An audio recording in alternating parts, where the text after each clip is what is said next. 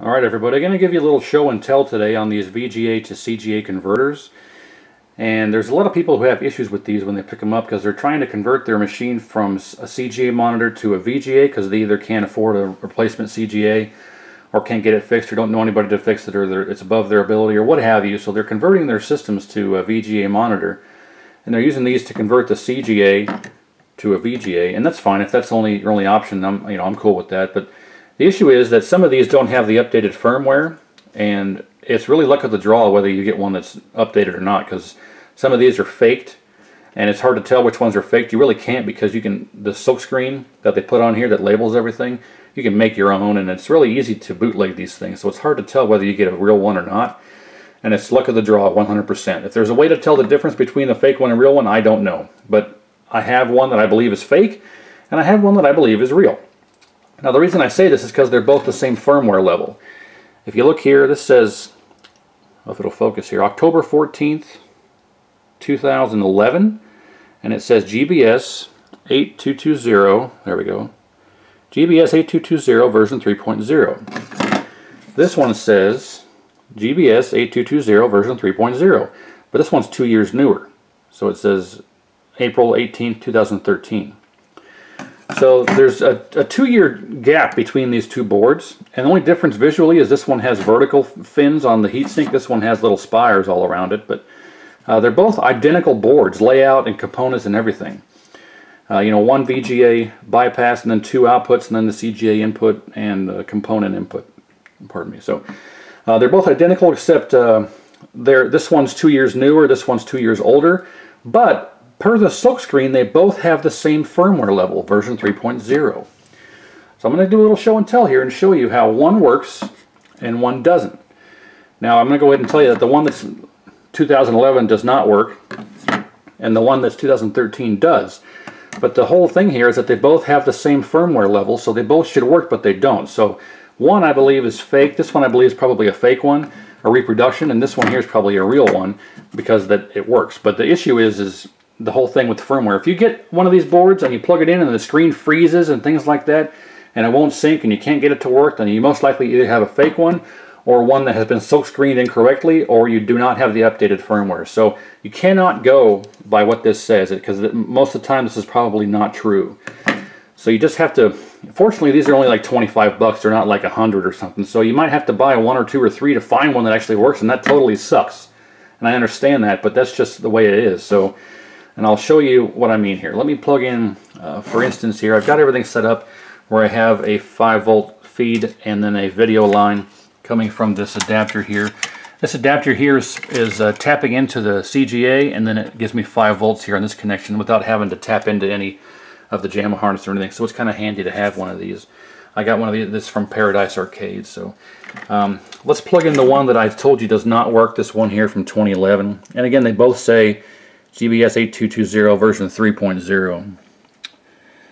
So you can't go by that though, because the silk screen is probably not always accurate. So there's the CGA, here is the power, and here is VGA. I always plug the VGA into the outboard one, it doesn't really matter.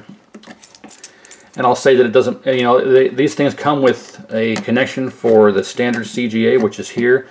They also come with a connection for right here if you use negative sync or something like that for whatever game you're converting. This is a more elaborate setup for separate sync, negative, positive, and this one here is a composite of both. So, well, actually, I believe it's negative actually, and this is, you can use this for composite sync or negative or positive. So this is a more elaborate setup, but ultimately it doesn't matter which one of these you use because it's the firmware that's the issue, not the connection.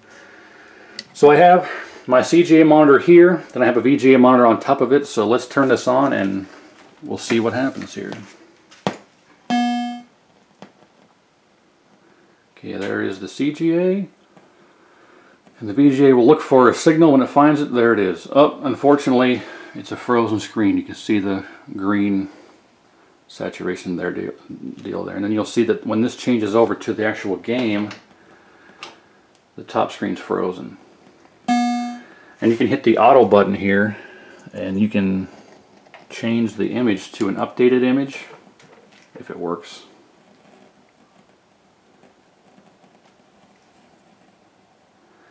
This will blink few times and then it should update the image. It might take a little bit. It's not wanting to do it, but you can see the image is frozen clearly. The image is frozen. I'd like to get it to flash a different screen there. Maybe I can use a stagnant screen to make it work. It's flashing. Or I know what I can do. I'll just reset power to the deal here. Unplug that. Wait a few seconds, plug it back in. I should get a different image here, but it'll still be frozen. There it is. And you can see the bottom screen's working. So, yeah, it's frozen. So the reason behind that is that, turn this off, pretty much any Midway game between 1991 and 97 uses a 53 Hz refresh rate, and most any other JAMA game ever made is a 60 Hz refresh rate. So being that what that is the firmware does not know what to do with the 53 Hz. It sees it as 53 Hz, it knows it's supposed to be 60, so it doesn't know what to do and just freezes the image. So that's really what causes this whole problem, is because these boards, if I hooked another board into this that's providing the frozen screen that was 60 Hz, like Tekken 2, I have a Tekken 2 board that I use for testing, it plays perfectly. No issues, because that's 60 Hz refresh, this one's 53. So that's why this issue happens. So you saw there this one does not work. It just provides a frozen screen. I'm going to have to use two hands to unscrew. There we go. Now I will swap over to this other one that's labeled exactly the same as far as the firmware version. Okay, CGA, power, and VGA hooked up to the outside connection.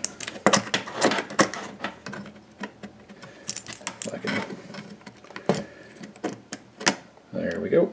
Alright.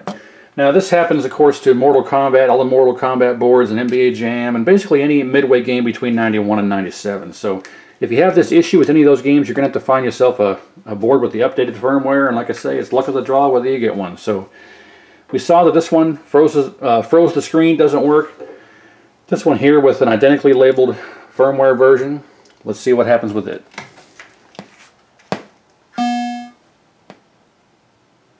Okay, there's the CGA. This is loose on here. There we go. Hey, there you go. It looks washed out and bad because these are all default settings for brightness and contrast and clamp and settings. All that stuff is default, so it looks like junk. But there you go. You can see that it's working. No frozen screen. Welcome to NBA Jam!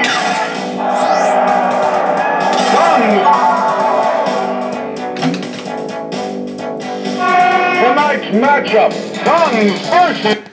So there's an example of what I'm talking about. You got two boards, identical labels for firmware version, even though they are not, clearly. So, like I say, you just have to find one and get yourself one, and hopefully it works. If it doesn't, you have to get another one. It sucks that I have to say that, and it sucks you have to do that, but if you buy one and it provides a frozen screen, you're going to have to buy another one, and hopefully that one will work. There's really nothing else I can say that can illustrate this issue. So if you have any questions or anything, let me know. And otherwise, hopefully this helped you out. If you had any questions on why your board's freezing or why it doesn't work with your converter, you've got a board with outdated firmware. And hopefully I showed it accurately enough so you can understand what I'm talking about and what I mean. And hopefully it helped you out. Let me know if you have any issues. Thanks.